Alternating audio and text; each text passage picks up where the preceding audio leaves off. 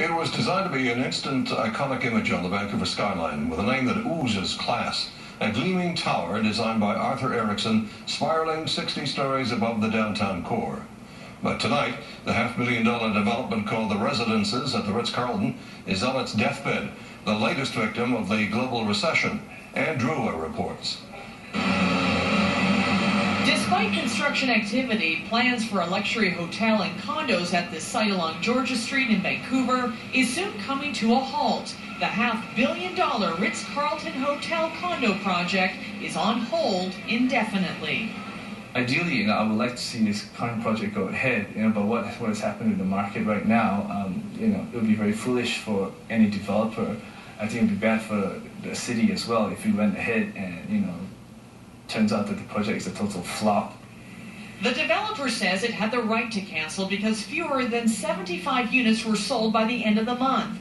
Buyers have been sent letters and deposits will soon be returned. The letter stating, "We hereby give you notice that the vendor cancels and terminates the contract." As a result of this termination, the contract is now at an end. We decided it was best for us just to exercise that clause and cancel the agreement to return the deposits and take a step back and just really rethink what is the best strategy going forward for the site.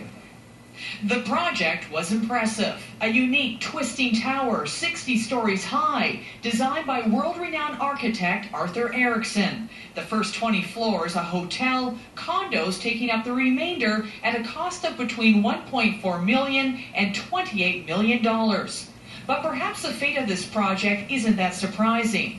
Last October, work stopped at the site, the developer saying it was for design purposes, but admitted sales were soft. Look at downtown Vancouver right now, there's only 1,055 units under 10 years old on the market. There's very little there. But I think the word is, do you take the risk and go ahead right now? And a prudent developer is just standing back and seeing where the economy is going to level out. But other industry analysts say when it comes to real estate, it was time to clean out the excess. Well, I say it's a good thing, not necessarily for the investors and not necessarily for the city, because it was a beautiful addition to our skyline.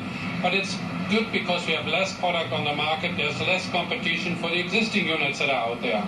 So for now, this empty piece of land will remain vacant, far from the luxury that was envisioned months ago.